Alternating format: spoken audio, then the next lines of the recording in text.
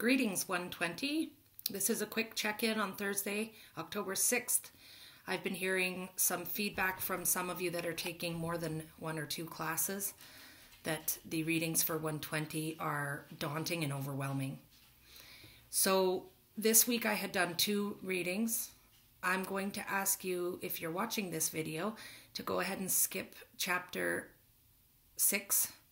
Chapter 5 is new in the new edition. So if you do not have the new edition, if you have this one,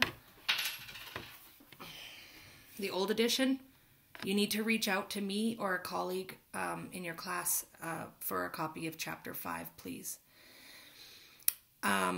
So focus on chapter 5. And another tip that I gave that student was, if you are very bogged down in readings, a quick solution is to scan the chapter and mentally pull out keywords so you know what the chapter is about.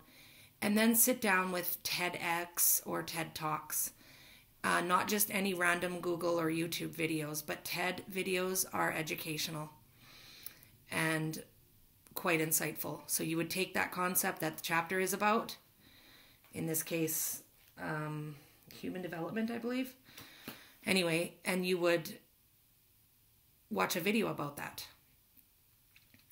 And then just go through the lecture slides at least once, and you should be okay. Don't get too bogged down in it. The readings aren't the be-all and end-all of your life. It's mostly, how you work with students that have disabilities that really matters in the end.